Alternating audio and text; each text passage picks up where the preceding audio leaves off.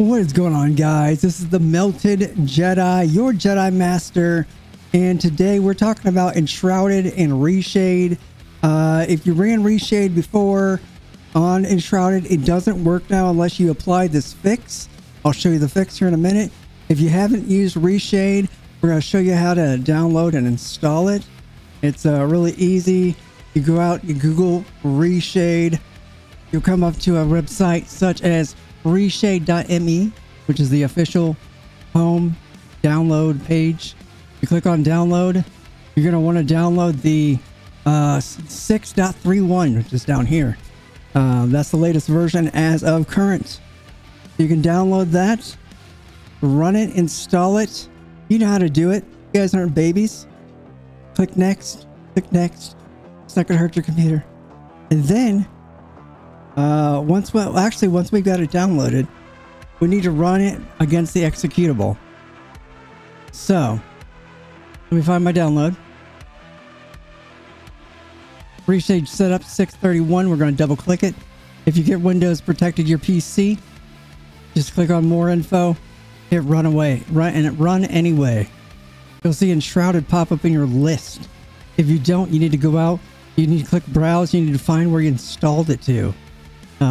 But you should see it in the list. So we're going to click on that. We're going to click on next. We're going to click on Vulkan, right? Okay, so it says update Reshade only, update Reshade and effects. So I've actually already installed it. I'm just going to say update Reshade, but for you guys, it will probably show you a list of different effects and everything where you can choose everything, or if you have a file, you can point it to a specific file for Reshade, and it will install only the effects that you need. As for getting Reshade set up on your system to run with Enshrouded, they've made a change. And it's actually, it was a little difficult to find. It's in Enshrouded hotfix number 15 patch notes. So it's actually right here. It says, by default, third-party tools that use Vulkan-layers are disabled for Enshrouded. Layers can now be activated using the command line --keep-vulkan-layers. Right, so make sure you're going to copy this. We don't want the quotes in there. We're going to copy this up. It says, please be aware that enabling and using Vulkan layers can cause stability issues with the game, so please use them cautiously. So currently, if I pop open Enshrouded, we don't get anything here at the top that would indicate Reshade is working, right? So what we're going to do is we're going to quit out of the game, and we're going to bring up Steam. Okay, so we're going to right-click the game, click on Properties, and then the launch argument, the launch options. This is where you put in the --keep-vulkan-layers. I'll have it in the description. I'll have it in the comments down below so you can copy and paste it. Then we're going to close this. We're going to launch the game. See if we get a pop-up now.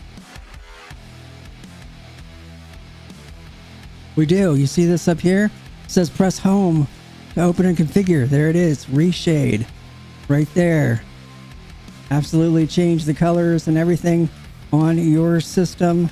If you would like, enable, disable, hotkeys are working. So that's how you enable Reshade if you want to use Reshade, because it does get really dark at night, and sometimes I like to brighten it up. Sometimes I like to just mess with the colors and see what I can get to produce really nice looking results. So that's how you do it. Hope you guys enjoyed the video. Make sure you smash the like on your way out.